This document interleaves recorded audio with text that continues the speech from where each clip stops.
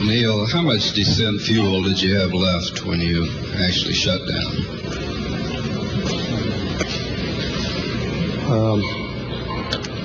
My own instruments would have indicated less than 30 seconds, probably something like 15 or 20 seconds. I think the analysis of made here on the ground indicates something more than that, probably greater than 30 seconds, 40 or 45.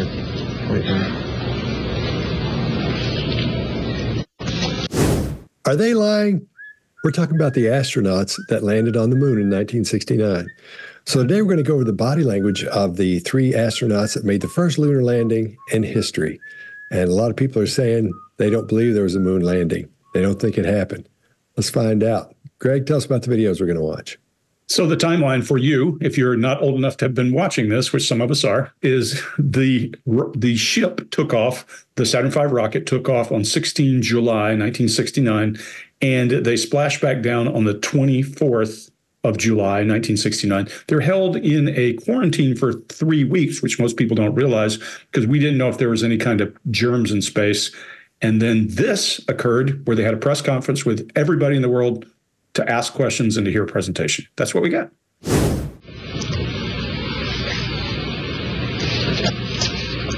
A number of experts had, prior to the flight, predicted that a good bit of difficulty might be encountered by people attempting to work on this. This didn't prove to be the case, and after landing, we felt very comfortable in the lunar gravity.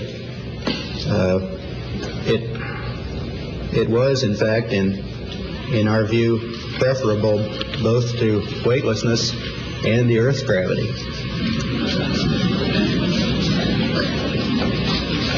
This led us to believe, this in conjunction with the fact that all the systems in the LEM were operating magnificently and we had very few problems, to go ahead with the surface work immediately.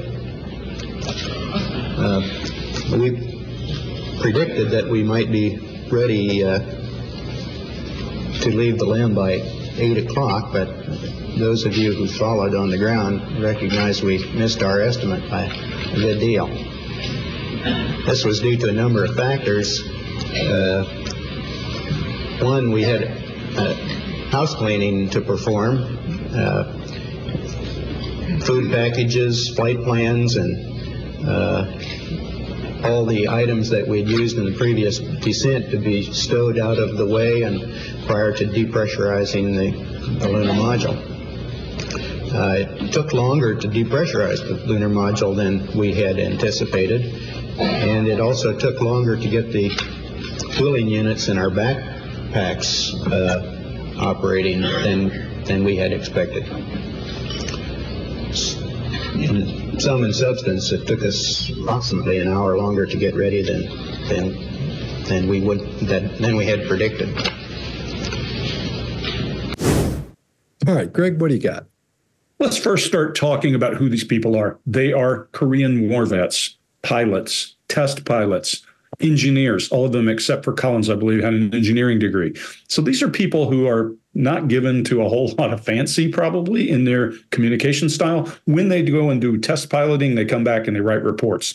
We're going to hear a lot of that kind of talking, because when a person talks in facts, that's how it is. We always think of pilots as somebody like a, Top Gun. But pilots are all kinds of different people, and you just got to look for the right ones. I also read that Armstrong was picked specifically to be the first man to step on the moon because of his personality, because his ego would not explode. So they were very careful and even violated what was normal protocol that would say the second officer would get out first because of the way the doors were set. So there's a lot of stuff going on here. We'll pay attention to that. There's a little bit of sense of humor when he's talking about about who they were and all that kind of thing. And he's telegraphing that they were played around a little bit more than they should have. I think this guy is not a guy given to fits of dancing around and playing around. Korean War vet, that era, this whole time frame, people were a little bit more stiff upper lip even in the U.S. in those days. And then you watch him having to go out, and these guys literally are playing on the moon for a couple of hours, and it's clear they're playing and having a good time, and he lets that go when he's smirking about liking that gravity better. These guys were rock stars. These guys were not very flappable, but they're also going to have a very awed by our modern day communication style. And both Chase and I, when we left the military, would tell you our communication style had to adapt to civilian life because we talk in different ways, very contained, very short, very 7-word sentence driven. And all of that has to change over time. But when you see this movement in Buzz Aldrin's mouth, I think it's just a habit. I think he's done it enough that it becomes kind of what he's doing. So right out of the gate, I'm thinking, okay, I don't see anything here that makes me think he's lying. Chase, what do you think? I think we owe it. I think what I think I should do in this video is play devil's advocate. And I'll very specifically look at some of the stress signals here. Where's the stress? Where are the inconsistencies? Because I found a couple. And I want to nail down on those. And I'll be that guy for this video. And just keep that in mind. So there is some fidgeting happening with Neil and Buzz. You can clearly see it in the video. And Michael's even doing this kind of neck protecting thing where he's protecting his neck. And Neil has several press conferences before this. So I feel like I owe it to you watching to have gone back and looked at all of these so that we at least had a grasp of his baseline. So here he's not making much eye contact with the people in the room. And all of his other appearances before the mission, there was a nonstop eye contact with the press, with the people in the audience. And this is also something that's about to occur with all three of them here in just a minute. And compared to the pre-launch press conference, if you want to call it that, before the launch, the behavior that I'm seeing here is a lot more somber. And you watch this clip on mute. If you watch it on mute, it carries a heavy weight that feels like someone's been nominated to deliver some bad news. I know there's a theory out there that they look stressed because of stage fright or being in the public eye. If you watch the pre-mission press conference, you'll see there is a reduction in nervousness by about 90%. And I'll be honest, I've never watched these with the aim of deciphering their behavior before. So this is brand new for me. And keep in mind that there's a difference. There is a big difference between resignation, reservation, stress, and what I might call covert defiance. So keep those terms in your mind as we're moving forward with these and we break them all down. Mark, what do you got? Yeah, so I haven't seen those other two interviews so I've got nothing to kind of put against that other than, maybe it's who's in the audience at these particular interviews. Later on, we're going to see somebody in British culture specifically, very high up there, as big as you can get in terms of British astronomy. So is it the people in there? I don't know the answer to that. I'm just putting forward possibilities around this. But what do I see in this? Greg, to your point, there's a lot of pleasure to this idea of being judgmental, subjective, and preferential as to the gravity in one place and the gravity in another place. I think there's a lot of pleasure in that. Number one, because of that kind of messing around with that. But also, this is one of the only times that anybody actually puts forward a preference that they preferred this to that. And that's very engineering mindset, that why would you have a preference when there's just facts or nothing else? So lovely to see that preference there. They're outside of the objective facts that an engineer, an analyst, or a pilot might have. And look, the behaviors that I'm seeing from all three of them is not unusual for pilots that I've met, engineers and analysts that I've been around. Very engineering mindset. Hey, Chase, I've come up with this idea. Instead of fidgeting, I think it's digital occupation. Digital occupation. Okay, just the hands doing stuff. I was like, what am I going to call this that isn't fidgeting?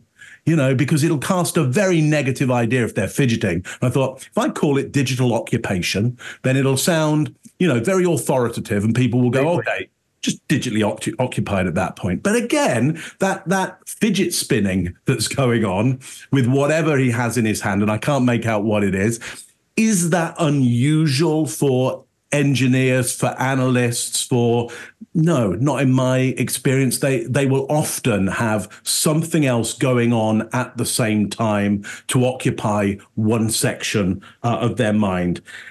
So look, I'm not, from my point of view, I'm not particularly worried by what I see going on at the moment. But Scott, what do you got on this one? I agree with you, Mark. I was when I was a kid, I was really into the Apollo missions. I mean, I have all these guys. I have their autographs. I have them in their spacesuits, all that stuff. I had the G.I. Joe thing, in the little Mercury 1 capsule and all that. I got all that stuff. I was way into astronauts and the whole Apollo thing. So for me, Chase, the upstairs will be once again battling. Well, one of the downstairs. Yeah, part of the downstairs. Upright's going to battle bottom left as we go through this. So for me, and going back to your point, Chase, where they look a lot more relaxed in the first one. This right now, the entire world is watching this press conference. Everybody's watching it because they're going to talk to these guys. We got to watch that. And this was back before you could binge watch stuff. There was no YouTube or anything. So everybody had to watch it one time, and they did. And these guys know this. And we're talking about people who are, these guys aren't out being a bunch. They're not really social. Of the three, Buzz Aldrin is the most social one. Yeah, he's and even now you can see him out being social. Chase, he might punch you. He might punch you if you disagree. Yeah, that's true. So I think that's the difference we're seeing here is it's three guys who've been in a space capsule together for a long time, and then when they get out of that, gone to space, nerves racked, man. I mean, they're thinking, well, we're going to die here in a few minutes because nobody's ever done this before. They're going to sit on top of this rocket, light it up, and then go to the moon. In 1969, are you kidding me? And it sounds crazy, but these guys are like, yeah, I'll do it. I'll do it. Sure. I'm in. Let's do this. Or please let me go. I'll do it. So that's what we're looking at, those personality types. And they're not very exciting at all. Especially Neil Armstrong. He's just a shy guy. He's just a shy person. And when every word he speaks, everybody's looking right at him and paying attention to what he's saying. So I think we're seeing the behaviors of a shy person as the world turns around and goes, hey, what are you doing, man? Let's everybody, let's watch this guy. So I think that's why he looks that way. He's a bit wigged out. They're now the most famous people ever. These are the most famous people ever. And they peaked right here in this little section of time being the most famous people ever. But this is it. This makes Taylor Swift look like us. It's like it's just a little nothing compared to Taylor Swift. And then she is nothing compared to them back in those days if you were to compare the two. This was the biggest thing that has ever happened. Somebody walked on another planet. So I think what we're seeing is the behavior of people just recalling what happened and getting it across as tightly and succinctly as they do when they're at work, when they're saying, what's the problem up there? What's going on? And they say this, this, this, and this. Here's how this looks, and this looks. And I think that's the way they're relaying their information. And I think that's why it looks a little bit off, a little bit off-putting, a little bit out of the norm, because it is out of the norm. Anything at this point would be out of the norm for anybody. Are you saying that everything looks as it should? I was going to say that. I'm glad you did. Didn't you say that, Scott? It's not a planet, Scott. If you want to say that, just say that. I said that on the news the other night. That was good. It was how did they take it? It just went right by. Went over their heads. Yeah. So, well, man, I thought of you, Chase.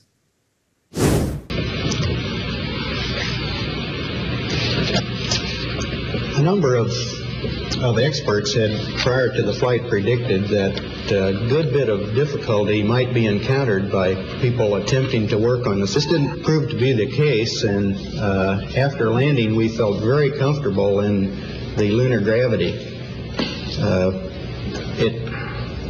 It was, in fact, in our view, preferable both to weightlessness and the Earth's gravity.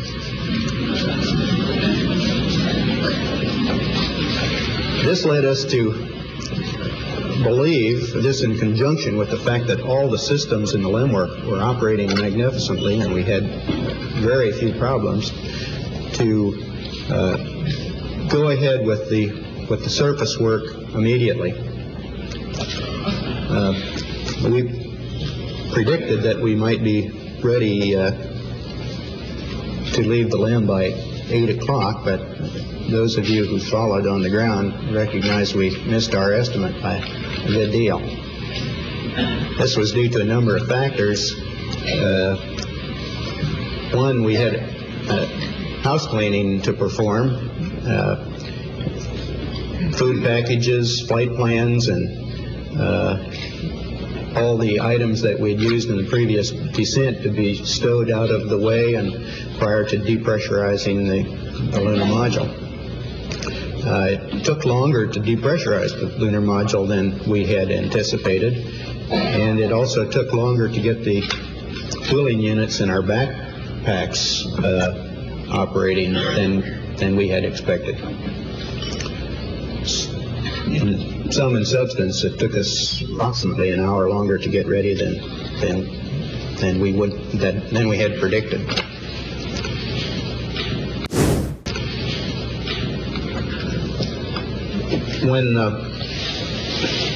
When we actually descended the ladder, it was found to be very much like the lunar gravity simulations we had performed here on Earth. And no difficulty was encountered in descending the ladder. The last step was about 3.5 feet from the surface, and we're somewhat concerned that we might have difficulty in re-entering the LEM at the end of our activity period, so we practiced that before doing the exercise of bringing the camera down, which took the subsequent surface pictures. Here you see the camera being lowered on what might be called a Brooklyn clothesline. I was operating quite carefully here because immediately to my right and off the picture was a 6-foot deep crater, and I was somewhat concerned about losing my balance on the steep slopes. The other item of interest in the very early stages of EVA, should it have been cut short for some unknown reason, was the job of bringing back a sample of the lunar rocks, and these photographs show the collection of that initial sample into a small bag, and then that bag being deposited in my pocket. This was the first of a number of times when we found two men were a great help. I quickly put up the TV camera.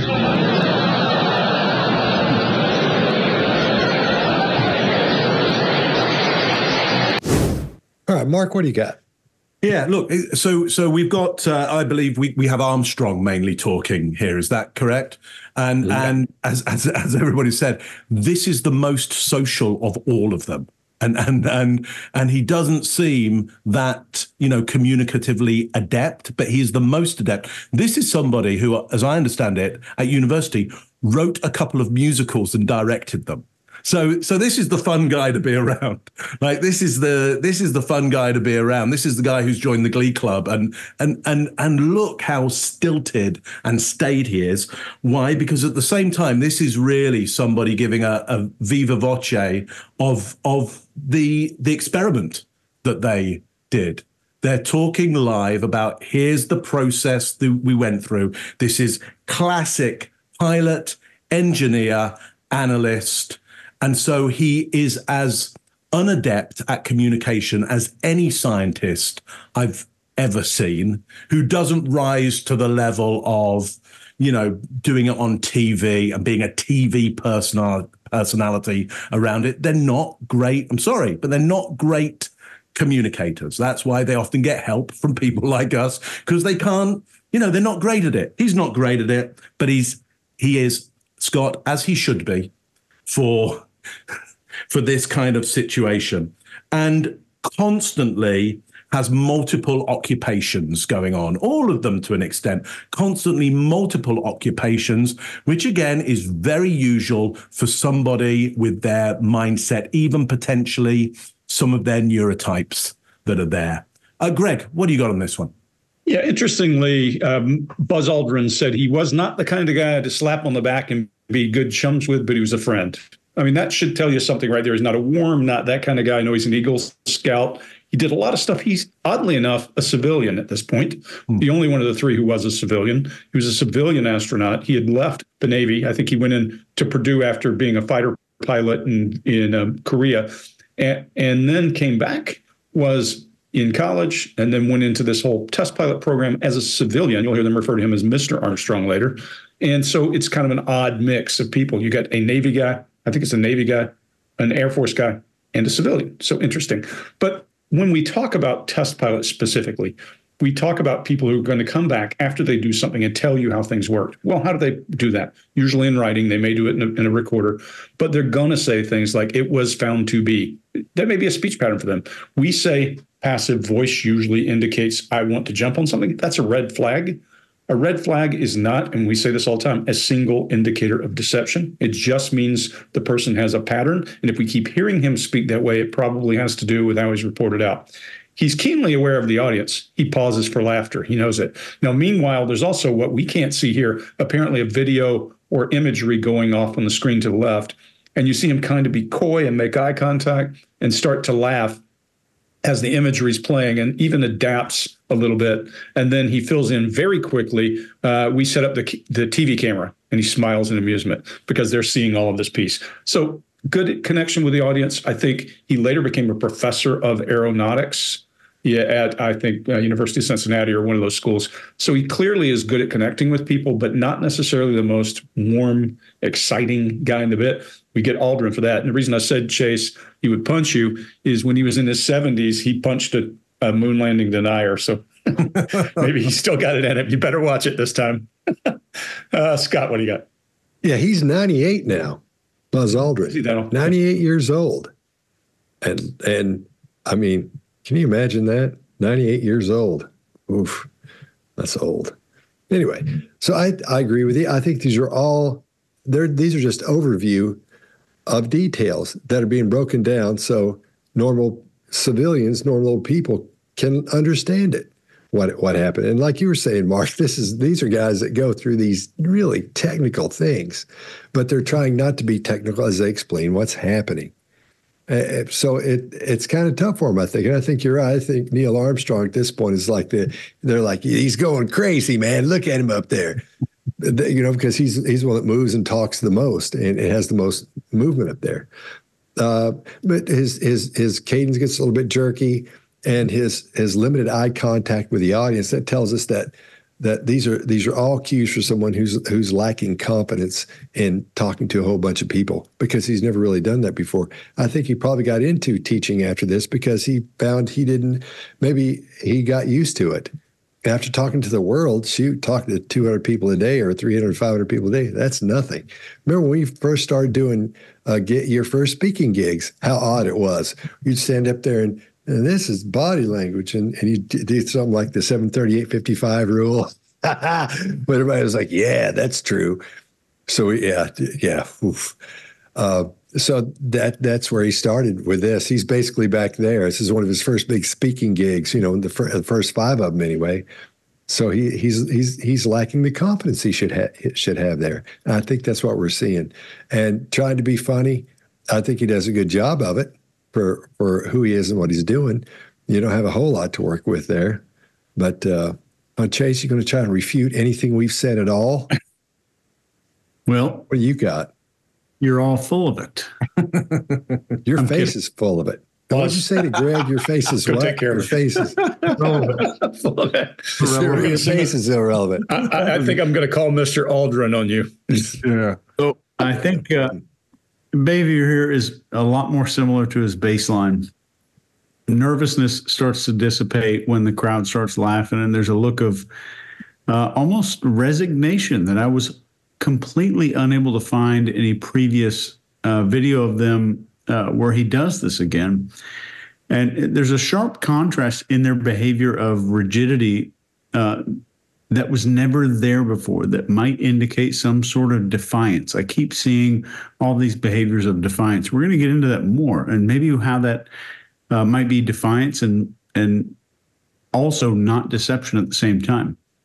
But it's also some kind of a resignation that shows in the lack of enthusiasm that we definitely 100% saw in the pre-mission briefing when they did this press conference. They had enthusiasm. There's also a lack of eye contact compared to the pre-mission press conference. And this feeling of a lack of engagement or withdrawal that you might even just feel watching some of this. So it's kind of a withdrawal from what's going on. Not that that's deception, but it's definitely interesting, and it might compound on what we're about to see. Let's look at the next one. Damn, you're convincing me, Chase. I might be coming over your side. I think it's Chase. I think it's adrenal fatigue. See this pencil? How it lines up with the horizon perfectly? Yes. Yes. Yes. Not curving. Jesus. Yeah, you are. You're convincing me. No, I'm confused. My worldview is changing. I'm not confused anymore. I'm in. You're a flat earther now. I can't even say that as a joke. Proof is proof. When we actually descended the ladder, it was found to be very much like the lunar gravity simulations we had performed here on Earth. And no difficulty was encountered in descending the ladder. The last step was about 3.5 feet from the surface, and we're somewhat concerned that we might have difficulty in re-entering the LEM at the end of our activity period, so we practiced that before doing the exercise of bringing the camera down, which took the subsequent surface pictures. Here you see the camera being lowered on what might be called a Brooklyn clothesline. I was operating quite carefully here because immediately to my right and off the picture was a 6-foot deep crater, and I was somewhat concerned about losing my balance on the steep slopes. The other item of interest in the very early stages of EVA, should it have been cut short for some unknown reason, was the job of bringing back a sample of the lunar rocks, and these photographs show the collection of that initial sample into a small bag, and then that bag being deposited in my pocket. This was the first of a number of times when we found two men were a great help. I quickly put up the TV camera.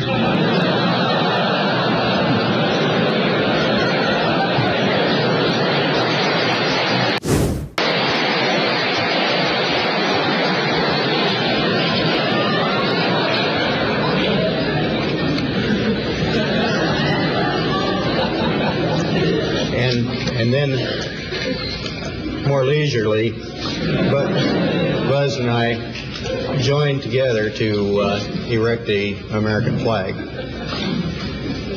We found on a number of occasions that we were able to help each other in many ways on the surface. You probably recall the times that I got my foot caught in the television cable, and Buzz was able to help me extract it without falling down.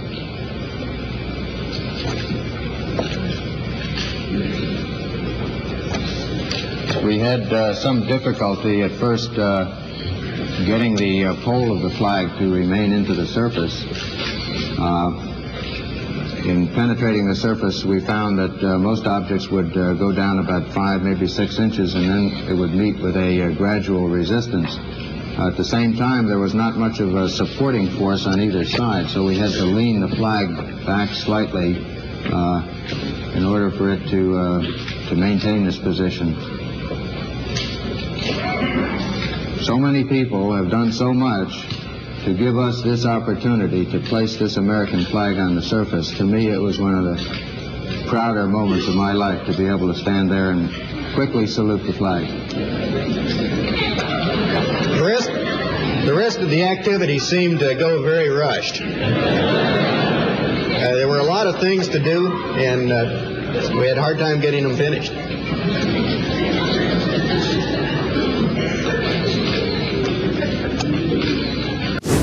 Chase, what do you got? There is some discomfort that was not present in the pre-mission press conference. One behavior that is the most common that you see in Neil is his classic forehead movement with these eyebrows coming up, eyebrows going up to accentuate his points, his eyebrows go up. This is seen in this type of person very often that's socially driven. They want to communicate their point. His eyebrows will raise to communicate just about any points that he's making. And this is wholly absent here. So let's dig into this so you fully understand why I think this might be significant for you, since I'm playing this role. Eyebrows are very powerful tools in nonverbal communication. Greg calls it the emotional billboard, I think, pretty often. And shifts in this can reveal a lot about somebody's emotional state. So using eyebrows to accentuate points suggests that somebody's highly engaged, they're expressive, they're striving to make sure that their messages are clear and impactful. And this kind of animated eyebrow movement very often indicates enthusiasm and a desire to connect with the listener or the audience. But the shift to minimal movement and his eyebrows predominantly moving downward in this whole video, this change could suggest a few things. First, that the downward movement of the eyebrows, we typically associate that with negative emotions like anger, frustration. Frustration is interesting here, and it might indicate some internal conflict or negative feelings. We're seeing a wholly different expression on a person's face than they've done before. So this shift in eyebrow movement in anybody that you ever observe in your own life could also suggest a defensive or a guarded state. And I will say this might not necessarily be defiance, but it could be a form of some kind of emotional withdrawal, like he's put up some kind of a barrier and reducing his level of vulnerability to the people. And we talk a lot about context. And in this context, we know so little about what went on behind the scenes. So Neil passes it to Buzz and has to make that attempt at kind of touching his arm. Mark's going to really dig into this. I guarantee you. But compared to the previous video, the pre-mission conference, the language, which is the syntax, is what I'm referring to, just the words, and the rhythm seem to be a lot more scripted and forced. This does look way more scripted if you contrast it between that pre-mission press conference. It looks more scripted. Not that it's deceptive. Maybe not yet, but it's definitely scripted. Mark, what do you got? Yeah, so I would agree. This is scripted, and I think we see that because it's Buzz's bit, and Buzz has forgotten, I think, that it's his bit. And so Armstrong has to lean over and give him, somewhat of a nudge or a touch or get close to remind him, look, I did my bit. It's your bit now. Now, so what is the stress involved here that means people are forgetting when their bit is or zoning out in some way? As I say, Chase, I haven't seen these other interviews. Here's what I would make somewhat of a gamble on, and I could lose money on this, but I would make a gamble that the other interviews, the lights weren't all down in order to show this footage. The lights have gone out. I mean, they've gone out on the audience as well, because those early projectors, they wouldn't be bright enough to be able to show everything. You've got to turn the whole of the lights out. That means they're up on that stage. That means they can't see the audience at all, which would mean somebody who's looking for those cues, looking for that audience to be able to do the eyebrow raise and go, hey, hearing my story, they've got no eyes looking back at them. So they might start going for more of a flat effect because their brain is going, where are all the people for me to perform to? Which is why it might be getting more socially stilted. And when we see him get a result out of the audience, that laughter, because the lights being out doesn't stop the audience, you hearing the audience. then we see him brighten up because the audience is out there. I'm getting the effect that I'm looking for. So look, I could be proved wrong on this, and go and look at those other videos and write down below, hey Mark, you got it completely wrong. The lights were all out, and put your reasons why you think they were so different in these different interviews. But for me, that might solve that case. Now, Buzz Aldrin here, what I like about him, he's talking about putting in the American flag, obviously a massively important moment there as he puts forward, but he mimes it with his pen, and he's spot on with the baton gesture there. Spot on. This happened. Just from seeing him mime that and being right on with the baton gestures, my analysis goes, well, that moment happened. So if this happened in a TV studio somewhere, they built the right amount of earth. They built it exactly right because he's telling the truth as to how that flag went in. And it was slightly problematic. And I would go, if you were going to fake this one, you wouldn't create problems. You'd make it so it works. You'd stick a little hole in there. You'd go, look, the mark is there. We've put a little golf hole in there. It's going to fit beautifully. It's going to be a great moment. It's going to be fantastic. Okay. He doesn't tell what would be the dramatic story of and I went over there and I put it in the ground and it went straight in there, solid as a rock. No, he's like, it was actually quite tricky getting it in there. It's a bit of a problem, but all of that story is there. Seems absolutely honest and truthful to me. Scott, what do you got on this one? Okay, I'm with you on that. So I'll move on to Buzz's. I'll call him Buzz, like I know him. His behavior during that, because what you just described is the same thing Buzz Aldrin does when he talks about walking through how the landscape changes and those things. And every time he starts to describe what happened, he starts going through it and illustrating what happened there. What do you call it, Chase? What narration? Just body narration. Yeah. Body narration. So he's narrating with his body what happened as he goes through that. So he's in a way reliving what happened, but he's wanting you to go along with him because he's like, look, man, here's what happened. We go down this. And so that's what he's saying. We went down this way and you come across this. So he wants you to feel like you're there too. He may not be like the guy to be that way. Hey, everybody, this is what happened. But as he's doing that, that's what he's doing. He's going over it in his mind as it happened. I see nothing out of the ordinary in this situation at all. Again, just three guys who let's talk about Collins for a second. He's sitting over there. He doesn't have a lot to say because he was just kind of driving. He drove them there and they got out and got to do everything and then got back in and went back up and left. He drove them home.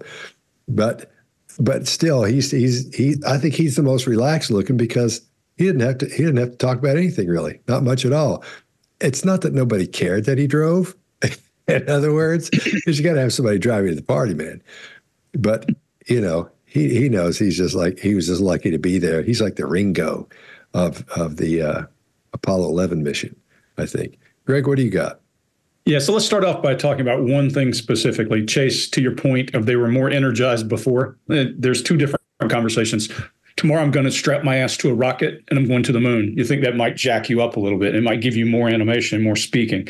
And then when you're coming down, imagine I've just been to the moon. Now I get to go tell people about it. And I'm not a guy who likes to be in front of people necessarily. That's not what I do. So I equate it to if you know a guy who is really kind of an engineer type and going to tell you how things work, and you say, hey, there's this lake I want to know about. Go out there, take your boat out and come back and tell me how it looks. He comes back and tells you the water's about 62 degrees.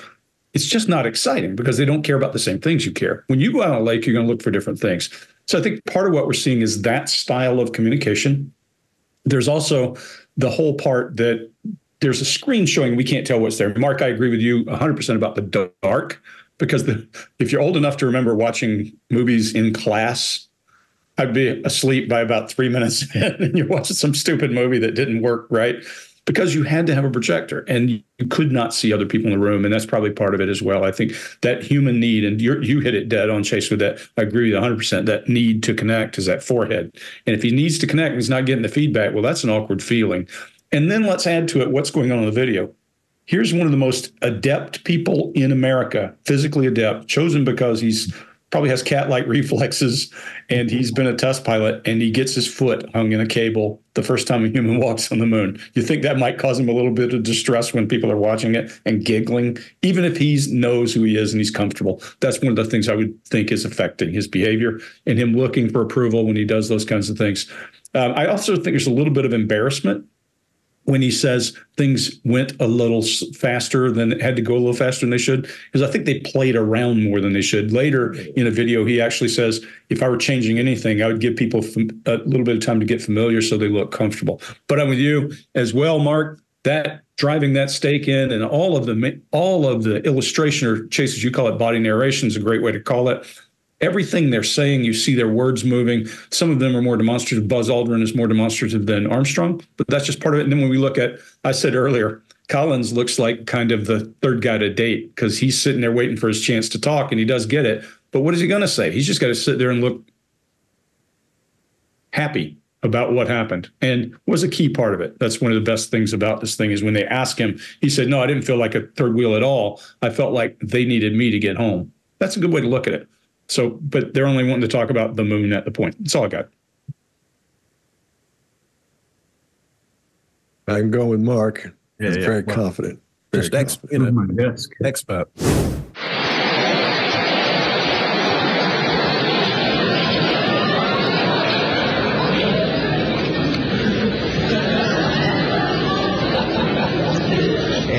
And then more leisurely, but Buzz and I joined together to erect the American flag.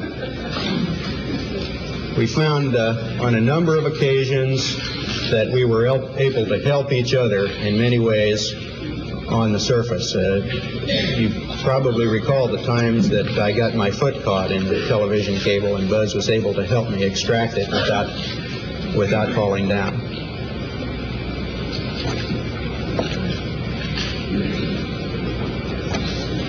We had some difficulty at first getting the pole of the flag to remain into the surface.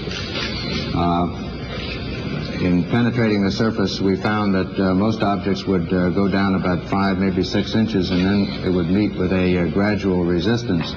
At the same time, there was not much of a supporting force on either side, so we had to lean the flag back slightly in order for it to maintain this position. So many people have done so much to give us this opportunity to place this American flag on the surface. To me, it was one of the prouder moments of my life to be able to stand there and quickly salute the flag. The rest of the activity seemed to go very rushed. There were a lot of things to do, and we had a hard time getting them finished.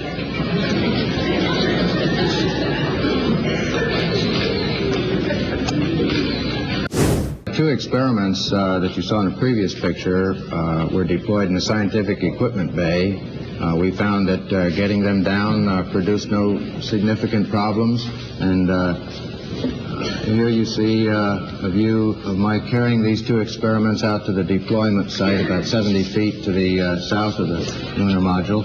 You have a very good view of the varying depths of this upper surface layer. You see that along the crater rim, the small crater rim off to my left, along this the upper surface appears to be about 2 to 3 inches, and the subsurface has a slope that is rather ill-defined, and one has to be very careful in treading your way around these very small craters. Any long excursions, I feel, would take a good bit of attention as you're moving along to avoid walking along or down the slope of some of these smaller craters. This is the passive seismic experiment that was deployed and has been giving us good returns on the interactions of the moon. We had a little difficulty deploying one of the panels. I had to move around to the far side and release a restraining lever, and then the second panel came out. We had a little bit of difficulty determining, as Neil said, the exact local horizontal. And I think this is due to the decrease in the cues that a person has as to which way up really is. One has to lean a little bit more off to the side before you get this body cue that you're approaching off balance. And of course the terrain varied considerably in this area. This second experiment is the laser reflector. We've been successful in bouncing laser beams off this. It consists of 100 arrays of corner reflectors. The other experiment, please. All right, Greg, what do you got? So here's more proof that this word pattern and language is typical of this type of person. Think about a test pilot and when they come back. We think today most times people would do something through a voice recorder. Probably not as much in these guys' era because they're like post-war guys. They're in the 40s and 50s doing this flying. So they probably had to come back and write out a report. That same language, they would say, as I approached the speed of sound, I started to notice a rumbling in the right wing. That rumbling continued through the...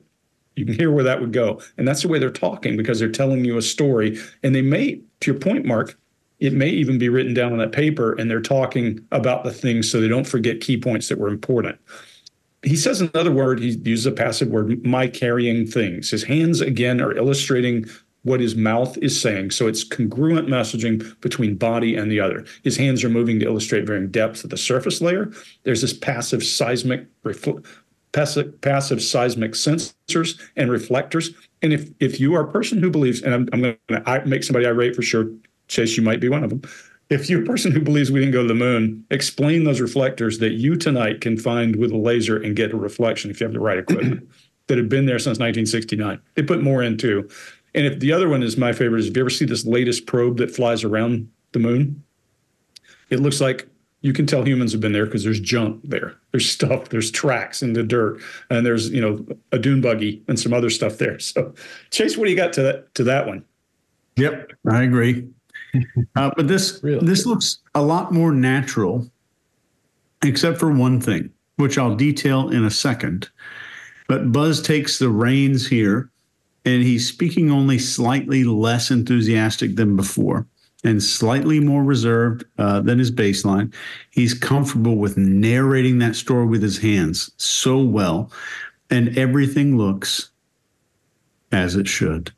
The only thing here, as far as the group's behavior that I thought might be noteworthy, was that these guys look at each other like all the time when they're speaking in the initial pre-mission conference, all the time. There's none of that here.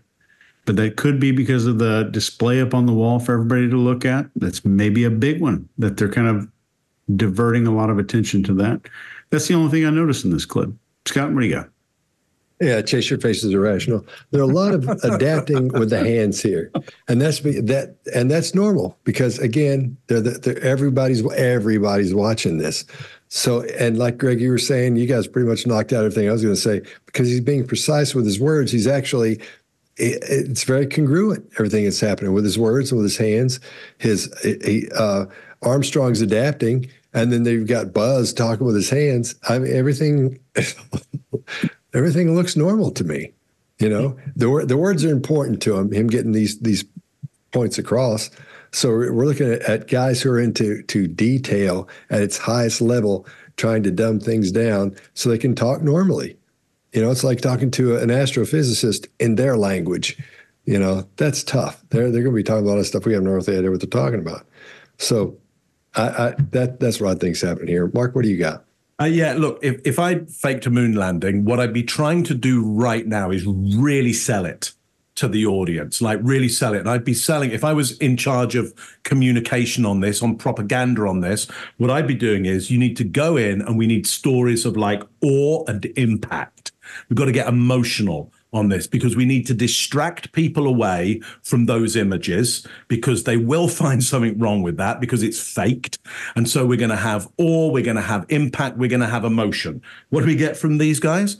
Like the dullest stuff ever. It's all topography, geography, operational stuff, procedural stuff. It's like there's nothing interesting happening at all. And they're trying to do it in our language as well. They're not using any of the acronyms, or they're trying to make it palatable for a general audience. And it's tedious. If you were creating propaganda, you wouldn't go down this route. You'd be like, you know, I got down there and the sun rose and I was just in absolute awe. I couldn't move at that point, and it shocked me to my soul.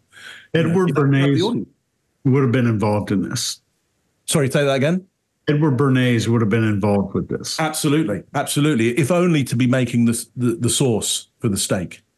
Yeah, you know, it's like, you gotta slam that jar of moon dust down so you get to zoom in on it. Right, exactly. You'd be pouring the moon dust out and going and blowing it over the audience, and like, you know, but you could do so much here, but they don't do any of this stuff. And here's the thing as well, is they're focused on the imagery over there. If this were faked, if this were a lie, I'd expect them to be looking away from it, to be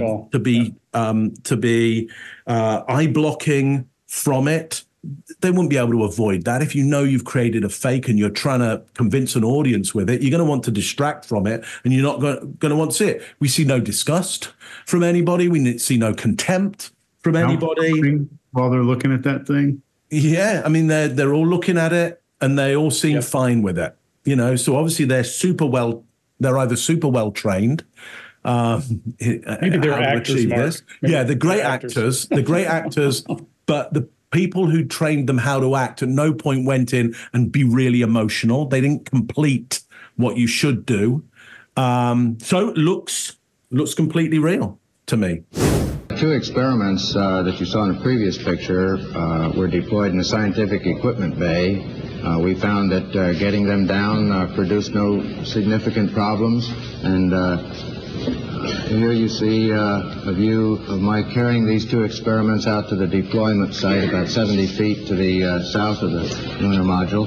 You have a very good view of the varying depths of this upper surface layer. You see that along the crater rim, the small crater rim off to my left, along this the upper surface appears to be about 2 to 3 inches, and the subsurface has a slope that is rather ill-defined, and one has to be very careful in threading your way around these very small craters. Any long excursions, I feel, would take a good bit of attention as you're moving along, to avoid walking along or down the slope of some of these smaller craters.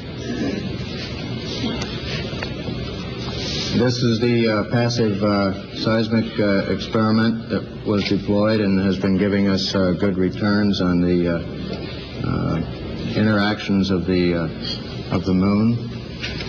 We had a little difficulty deploying one of the panels. I had to move around to the far side and release a restraining lever, and then the second panel came out. We had a little bit of difficulty determining, as Neil said, the exact local horizontal. And I think this is due to the decrease in the cues that a person has as to which way up really is. One has to lean a little bit more off to the side before you get this body cue that you're approaching off balance. And of course the terrain varied considerably in this area. This second experiment is the laser reflector. We've been successful in bouncing laser beams off this. It consists of 100 arrays of corner reflectors. The other experiment, We're ready now for question and answers, and wait for the microphone, and we'll go right down the line, and we'll catch everyone if you'll just be patient. Tom or two. How much time did you have left in your life support backpacks at the time you got back on board LEM? I haven't seen the post-flight analysis of the numbers. We had roughly half of our available oxygen supply remaining in the backpacks, and somewhat less percentage in the water supplies, which is used for cooling.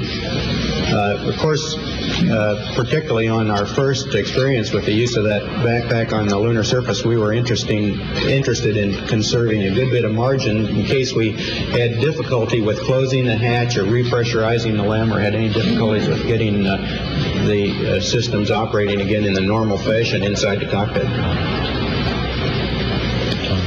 Colonel Aldrin and Mr. Armstrong. Mark, what do you got? Yeah, so on this one here, no change in behavior as I can see it. Chase, maybe you've got some there because maybe I'm biased, so maybe there'll be a change in behavior, but I can't see it. They're not selling any of this drama. They're not creating any drama to sell. Like, it's just procedural stuff going on here. And the only change in baseline for me, Chase, and you might be interested in this, is he does a misspeak of, he says interesting, and he should have said interested. And at that point, he does an eyebrow raise on there. I think that's an eyebrow raise of concern because he got a word wrong. So this is, I get so, in this show, I must get so many words. I just did it then. So many words wrong. And I don't really worry about it because, look, I'm going to be talking to audiences every day, again and again and again. What am I going to do? He's super concerned about getting one word wrong. Now, if this was a guy who was making up a story about this, there would be so many. You wouldn't be concerned, do I get a word wrong? You'd be like, can I get this story out, which is absolutely falsified and inaccurate? Can I just do that? Can I just get to the end? This is a guy who gets concerned about one word. But Chase, what do you see? Do you see any other changes there? Yeah, let's talk about it. Okay. Not a lot. But let's talk about the difference between fidgeting and adapting, just as an educational point here. Fidgeting is about burning off excess energy in your body. You've got some adrenaline that spikes up because you're scared. Your body produces adrenaline or epinephrine, and you need to burn that off. Your body says, hey, man, you need to burn this off. As you see people tapping their leg and doing stuff to burn off energy. Then we have adapting. Adapting is about feeling a lack of control. So we tend to engage in unnecessary adjustments to our surroundings as a way to increase the feeling of control because the feeling of control is lacking. So this behavior of the adapting is usually rooted in a psychological need to exert some kind of influence over our surroundings, which in turn reduces feelings of anxiety. So it brings us, maybe I have some control here again. So as an example, somebody might repeatedly align their stuff on a desk all the time, adjusting the position of their chair multiple times, continuously checking and then rechecking items that they're carrying. And they might seem pretty trivial, but they can really provide us with a sense of mastery when we do them, or dominance over the area around us. President Trump does this a lot. It can also be a nonverbal cue that somebody's trying to prepare mentally for a task, or trying to create a physical environment that mirrors the order or structure that they desire mentally. So think about that. Buzz Aldrin is doing this a ton in this clip. Why he's doing it specifically, we can't say.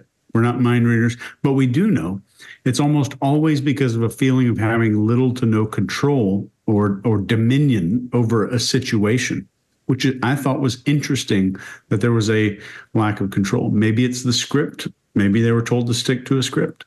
Greg, what do you got? One of the things that I always call what you're just describing, when you're talking about adapting with people, is it is a way to make the unfamiliar familiar. Because if I always do this, that's going to be comforting and relaxing and take control of my environment. And if you ever really want to see it, when you put people in a cage, they do it immediately, because what they're doing is taking some control of their environment without any conscious thought. It just makes them comfortable because they're doing it over and over and over. So all the stuff you just said wraps up in that. Yeah, I agree with you 100%. That it doesn't mean a person's being deceptive. It means they're taking control of their environment in some way to make the unfamiliar familiar. The other piece I would say is there's one beautiful piece of body language in here. when he gets this real concern in his brow, Mark, I'm not talking about when he does the word wrong, but when he gets a real concern in his brow, he's talking about them having to keep reserve capacity in case the airlock didn't work. And you can see that probably is residual emotion. We always say when a person's telling a story, that's the most animated thing we see out of this guy the entire time. But he does a little brow crunch and almost a grief muscle there when he's thinking about what would have happened if the door would have stuck. That's all that is. But it's a beautiful example of residual emotion, and you get the chance to see it in somebody who is not that demonstrative. Scott, what do you got? All right. I agree with you, Mark. This isn't an answer you'd make up. Why would you want to make up something for an answer like this? It's well delivered smoothly, and it's an easy non-tech answer, So I think that's why his cadence speeds up a little bit, because he's confident giving it. So it just kind of comes right out. That's the only really big change we're seeing in him is there, because this is the most confidence he has the whole time, I think. You guys got everything else, so I'll move on.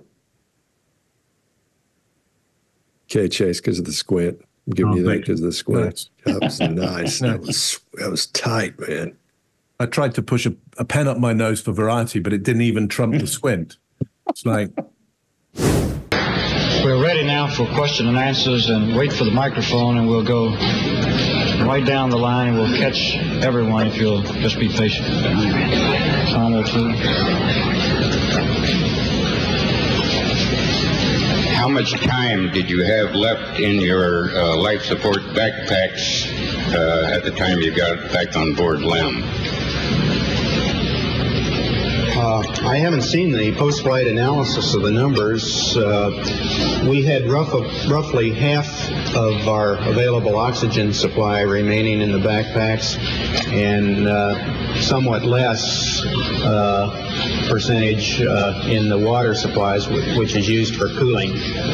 Of course, particularly on our first experience with the use of that backpack on the lunar surface, we were interested in conserving a good bit of margin in case we had difficulty with closing the hatch or repressurizing the LEM, or had any difficulties with getting the systems operating again in the normal fashion inside the cockpit. Colonel Aldrin and Mr. Armstrong. Colonel Aldrin and Mr. Armstrong. When President Nixon made his phone call to you on the moon, it looked like the two of you suddenly stopped doing everything and stood there and listened and talked to him. It looked there for a moment like you might have been a little bit aware of what was going on. You weren't busy. Was there ever a moment on the moon when either one of you were just a little bit spellbound by what was going on? About 2.5 hours.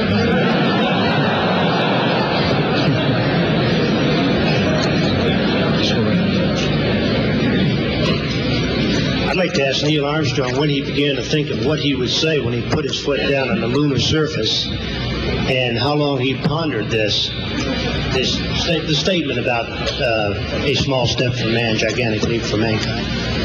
Yes, I did think about it.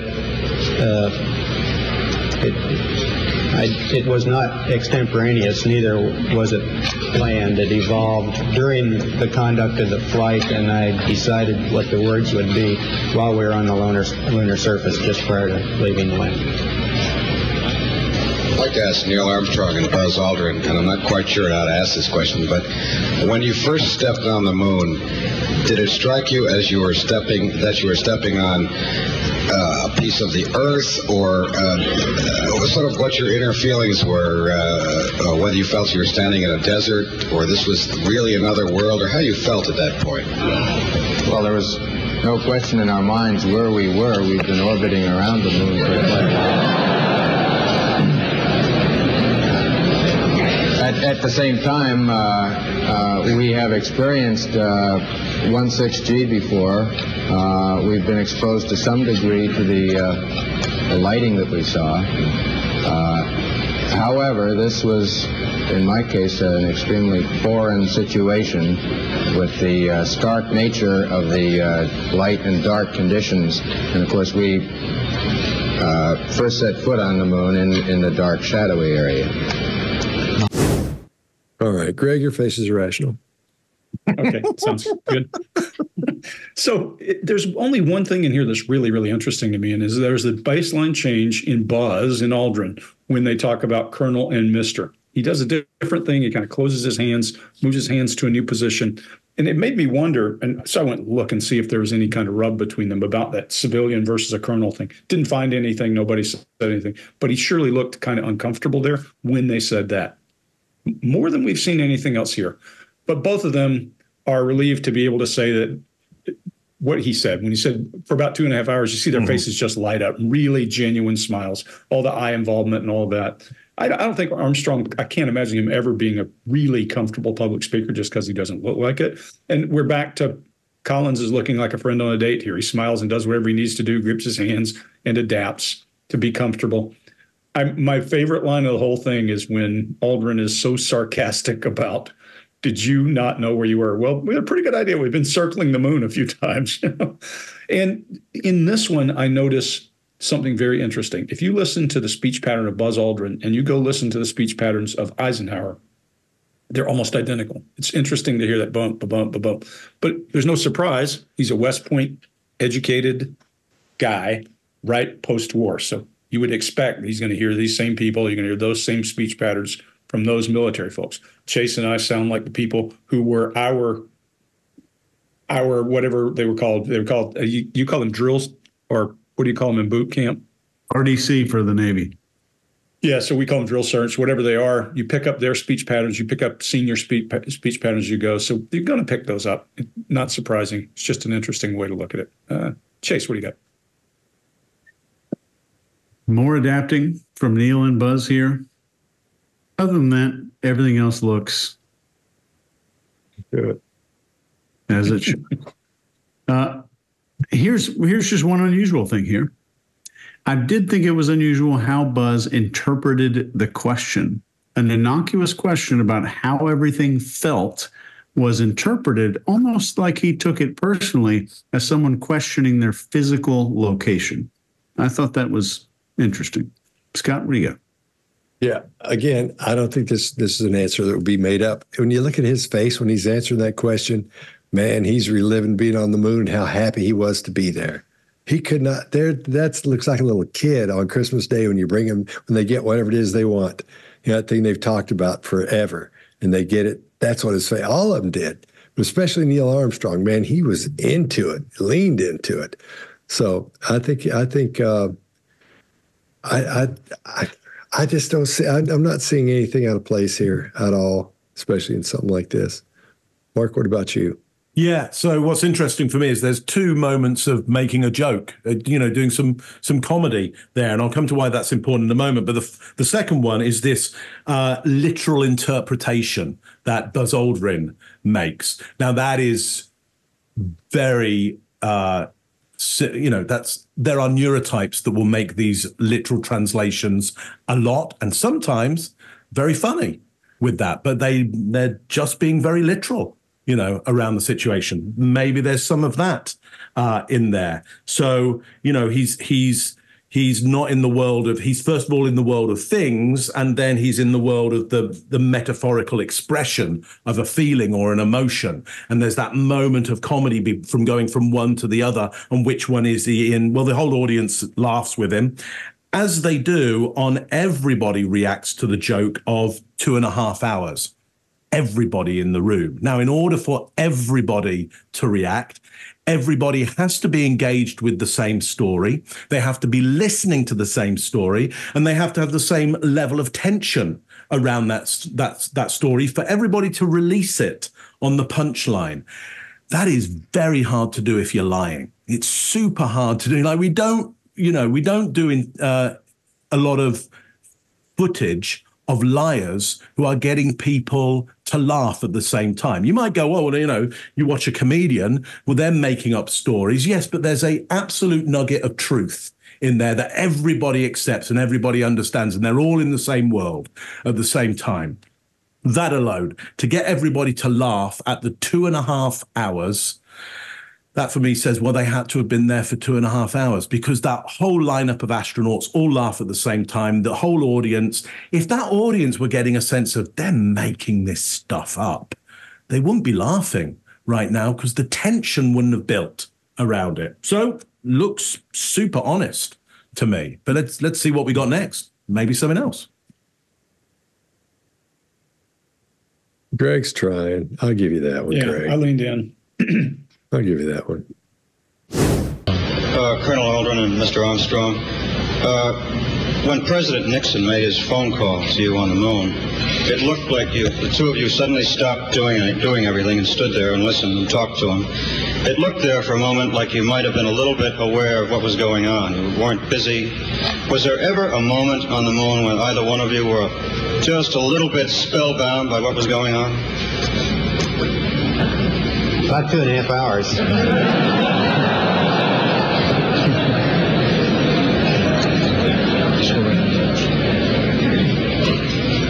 I'd like to ask Neil Armstrong when he began to think of what he would say when he put his foot down on the lunar surface, and how long he pondered the statement about a small step for man, gigantic leap for mankind. Yes, I did think about it. It was not extemporaneous, neither was it planned. It evolved during the conduct of the flight, and I decided what the words would be while we were on the lunar surface just prior to leaving the land. I'd like to ask Neil Armstrong and Buzz Aldrin, and I'm not quite sure how to ask this question, but when you first stepped on the moon, did it strike you as you were stepping on a piece of the Earth, or sort of what your inner feelings were, whether you felt you were standing in a desert, or this was really another world, or how you felt at that point? Well, there was no question in our minds where we were. We'd been orbiting around the moon for quite a while. At the same time, we have experienced 1.6G before. We've been exposed to some degree to the lighting that we saw. However, this was, in my case, an extremely foreign situation with the stark nature of the light and dark conditions. And of course, we first set foot on the moon in the dark, shadowy area. I'm struck from the movies and the still pictures by the difference in the very hostile appearance of the moon when you're orbiting over it or some distance from it, and the warmer colors and the apparently relatively more friendly appearance of it when you're on the surface. I'd like to ask Colonel Collins if he gets that same impression from the pictures, and the two of you who were on the moon, what impression you have along those lines. Well, the moon changes character as the angle of sunlight striking its surface changes. At very low sun angles, close to the terminator, or dawn or at dusk, it has the harsh, forbidding characteristics which you see in a lot of the photographs. On the other hand, when the sun is more closely overhead, the midday situation, the moon takes on more of a brown color, or becomes almost a rosy-looking place, a fairly friendly place. So that from dawn through midday through dusk, you run the whole gamut of it. It starts out very forbidding, becomes friendly, and then becomes forbidding again as the sun. All right, Chase, what do you got? If you watch Collins in the pre-mission conference, he's comfortable, he's in control, has occasional postural bumps and minimal fidgeting. In this clip, while he's describing the moon's color and character, he's fidgeting a lot more. Uncertainty behaviors increase about 400%, maybe 100% more, give or take. But what does uncertainty behaviors look like? Shoulder shrugs, hand movement that isn't in time with his words on specific words and phrases, like I did just then. Single shoulder shrugs, postural adjustments, head movements not in time or in line with his words, and specifically having the appearance of being performed to illustrate a point. I would not ever say that this is deception, but we have definitely seen him in front of lots of people with lots of cameras and being asked questions before. And this is a very similar situation. And this is different. There's something different here. So there's a definite deviation from baseline. And I think if you look at some of the stars from the 60s, especially when they went on Saturday Night Live, and they were told that they have to pretend to play instruments or pretend to sing over a track, and they would eat a banana, and they would do these things that were like a protest to having to go onto a script and not be themselves. Maybe that's what we're seeing here. That's all I got for that one. Greg, what do you got? Maybe he's awkward because it's his only time to talk, and he maybe don't want to screw it up too, Jay. So he's going to get to answer one question while the rest of these guys. This is, again, he's kind of like the third wheel. So it may be that. It may be performance anxiety. Who knows? But there's something. What's really interesting about it is you can tell this is not an engineer. He had a degree in military science. I think he retired as a 2-star. But so he's an accomplished military officer, but not an engineer. He sounds different than those other guys. He's telling a story in human terms. He's talking normally. My favorite part of the whole thing is when he first gets called on, they instinctively sit back. The two guys who walk the moon sit back and give him the floor in a regulator. And then they're like, oh, okay, we better lean back forward and remember where we are. It's a beautiful thing.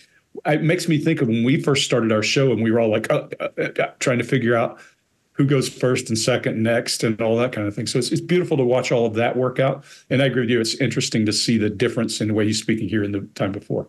Scott, what do you got? You know what the cringiest thing was about some of those first episodes we did was? My haircut. My haircut. Not just my haircut back then. But it was when we would say, we'd go around the room and talk about what our favorite body language cue was. Remember that? Yeah. Oh, man. I did that once or twice and it was awful. Those are rough. That's like somebody asking these guys, what's your favorite gravity? Yeah. Space one or moon rock? What's your favorite part of the Van Allen belt? Just when you went through it, what was it like? What'd you think? Oh man, that stuff's tough to watch. It was crazy for me. I was inside my kitchen pretending like it was an office. Yeah. And I felt so inauthentic that whole time.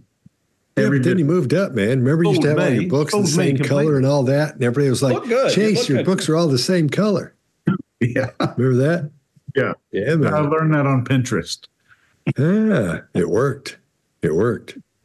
All right. Well, anyway, so Collins is describing that this is excellent because a lot of what he's describing are the changes in color on the topography of the moon as the sun changes, as the angle of the moon and the sun change.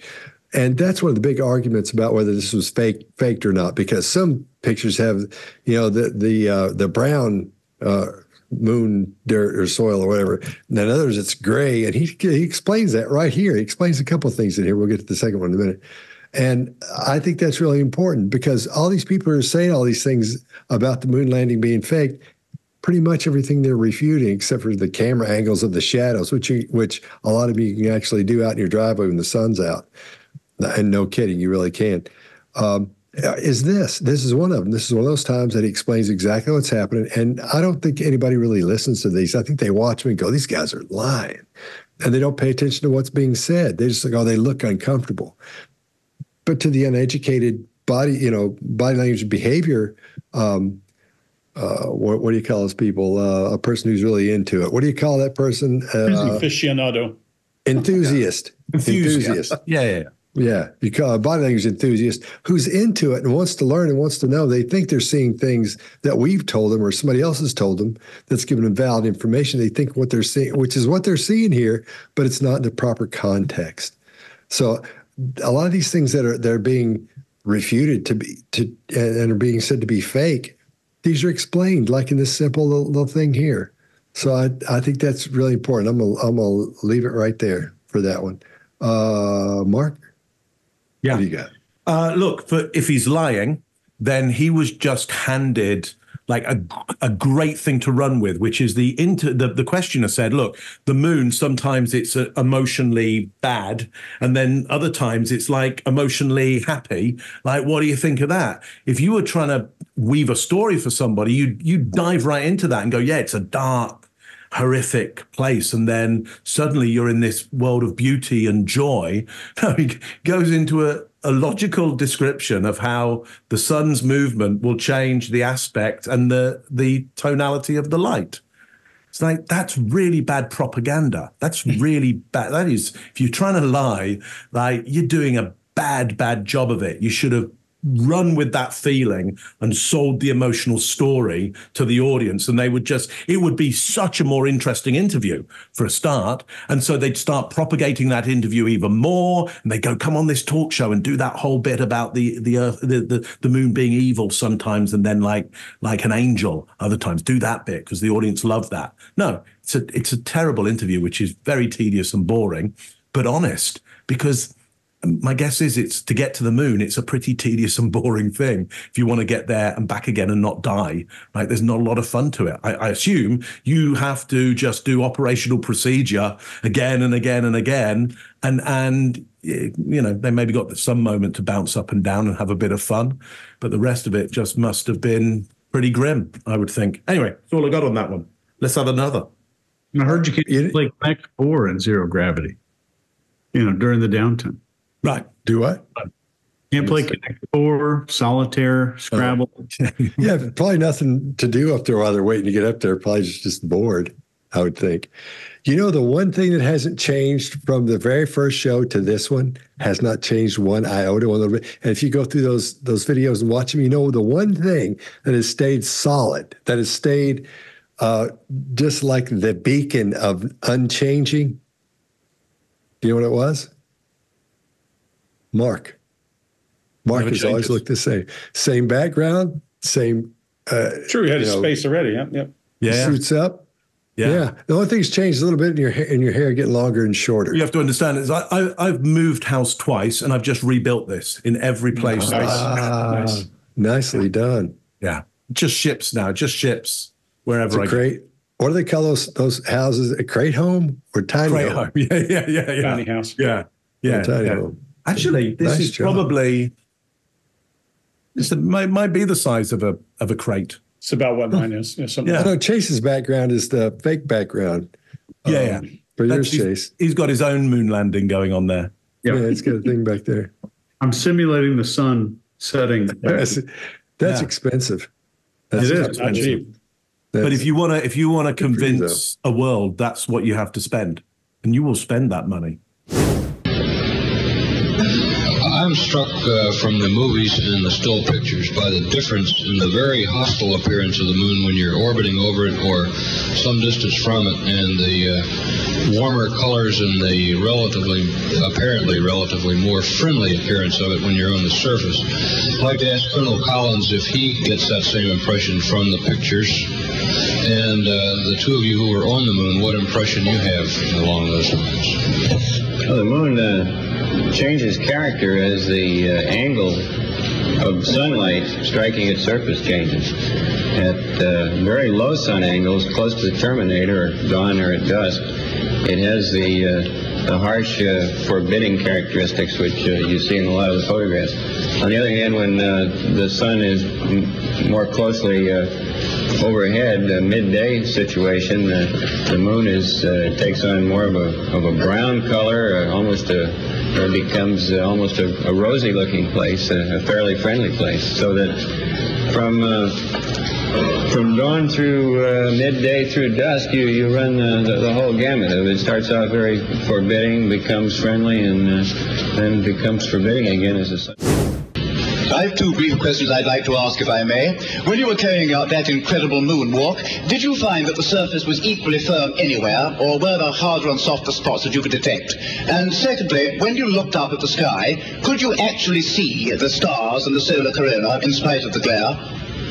In rather flat regions, the footprint would penetrate perhaps a half an inch or sometimes only a quarter of an inch and gave a very firm response. In other regions near the edges of these craters, we could find that the foot would sink down maybe 2, 3, possibly 4 inches. And in the slope, of course, the various edges of the footprint might go on up to 6 or 7 inches, and compacting this material would tend to produce a slight sideways motion as it was compacted on the material underneath it. So we feel that you cannot always tell just by looking at the terrain what the exact resistance will be as your foot sinks into a point of firm contact. So one must be quite cautious cautious in moving around in this rough terrain. We were never able to see stars from the lunar surface or on the daylight side of the moon by eye without looking through the optics. I don't recall during the period of time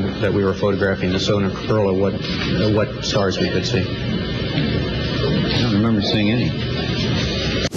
All right, Mark, what do you got?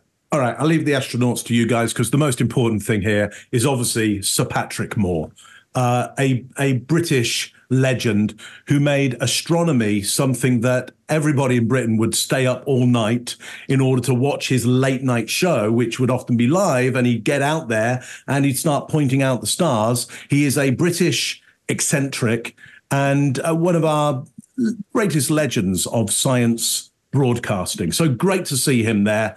What an incredible voice, which comes from his RAF days. I think that is a classic RAF pilot. I thought he was going to go out damn spot. I thought he was going to right. Yes, there is something kind of Shakespearean about him. He started wearing a monocle at a very early age. Oh yeah. So yeah, he'd have a monocle in there. And you'd have this kind of, one of the eyes closed like this and just being incredibly excited about everything in the sky. And so people would just tune in to this because it was just so exciting to hear somebody just so excited about just blackness with little moments of light in there. Just fantastic. Awesome. Chase, what do you got on this one? Well, at least he's not dramatic.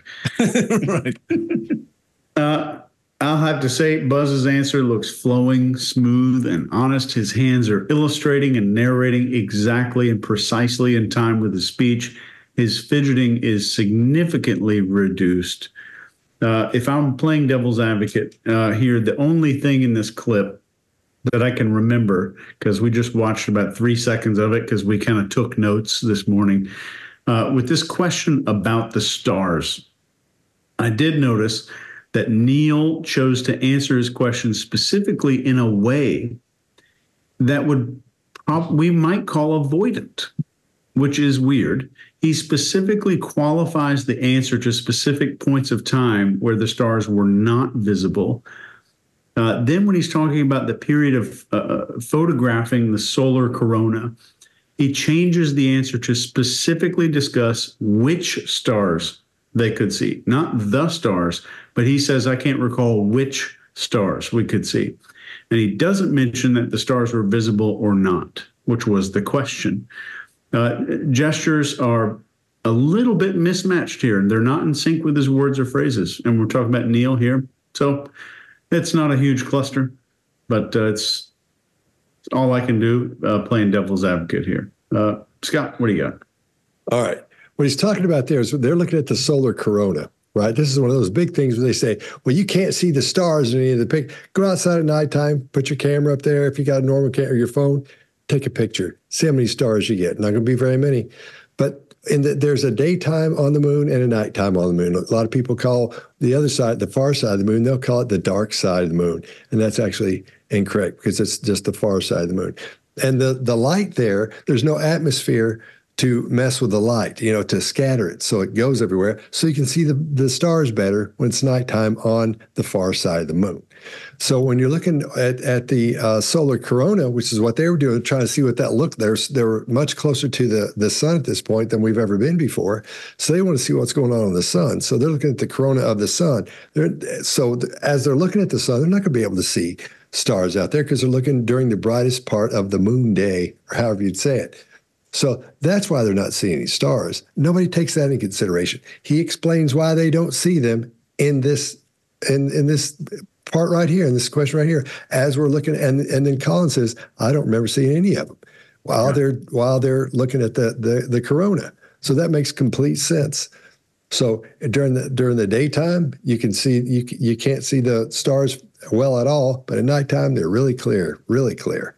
So I'll leave it there because that's all I want to bring up on that part. Greg, what do you got? Collins is the only guy who saw the dark side of the moon because he was circling the moon. These guys were the far side of the moon. Okay, it's always in the opposite direction. We'll leave it at that. So he's the only guy who was seeing that. What's interesting, Chase, I'll give you another thing to add to your cluster since you're playing devil's advocate. At the end, when Collins says, I don't help him, I don't recall seeing, he gives him an irritated look like, What would you know? You weren't on the ground. Almost something. There's a little irritated look as he turns his eyes to him. Maybe there's the whole thing is unraveling here. Don't think so, because I would say this is the single best question we've heard yet to debunk this thing, because he's asking him a hard question. He would have had to make up something on the fly if he hadn't thought of it. And watch that brow up as I think it's Armstrong who's saying, "Do you get me?" as he's talking about the whole thing. This cadence, this is the most excited we've seen Buzz Aldrin in the entire thing. His cadence, his hands moving, his consistency with the way he's speaking. He's actually animated as much as we're going to see him in this. I love that great handoff at saying, "I don't remember seeing any," when he hands off that thing over to Collins. But then that weird look back at Collins when he does answer it. Chase, maybe we're onto something. That's what I got. I don't think you are. I have two brief questions I'd like to ask, if I may. When you were carrying out that incredible moonwalk, did you find that the surface was equally firm anywhere, or were there harder and softer spots that you could detect? And secondly, when you looked up at the sky, could you actually see the stars and the solar corona in spite of the glare? In rather flat regions, the footprint would penetrate perhaps a half an inch or sometimes only a quarter of an inch and gave a very firm response. In other regions near the edges of these craters, we could find that the foot would sink down maybe 2, 3, possibly 4 inches. And in the slope, of course, the various edges of the footprint might go on up to 6 or 7 inches, and compacting this material would tend to produce a slight sideways motion as it was compacted on the material underneath it. So we feel that you cannot always tell just by looking at the terrain what the exact resistance will be as your foot sinks into a point of firm contact. So one must be quite cautious in moving around in this rough terrain. We were never able to see stars from the lunar surface or on the daylight side of the moon by eye without looking through the optics. I don't recall during the period of time that we were photographing the solar corona what stars we could see. I don't remember seeing any. All right. So are they full of it? Was the moon landing faked? Mark, what do you think? Look, as far as I can see from everything that I'm seeing here, these are people describing something that they actually did in that position, not on Earth and on the moon. So from all I can see here, they went to the moon, and I would suspect as well the 6 other times that the US did missions, they got on the moon as well. As you well know, there wasn't just one time we went to the moon. There's been 6 times. Chase. At this period in time, the U.S. government is the #1 organization in the world that can manage psychological propaganda. #1. And if this was one of them, they did a horrible job, and this is a bad piece of propaganda. One thing I'm definitely seeing here is internal conflict about some of the things that are said, a little bit of resignation, and maybe just being a little bit of kind of a standoff and not being willing, maybe because they weren't able to say what they wanted to say. The reasons for some of the possible stress and reservation, depression or disagreement that we're seeing here, they maybe have been forced to say some kind of scripted format. The details of the mission might have been changed a little bit for national security or whatever reason, and they were forced to say something that was different. Or there's a secret alien moon base on the other side of the moon, and they can't talk about it. You never know. Greg, what do you think? When I think about how people communicate, it's usually based on inputs. I always say you're not who you are, you're who other people think you are. And the amount of data that you're getting from all of those inputs changes the way you perceive self, your speech patterns, all those things. We can see it when a person faces trauma and that kind of thing.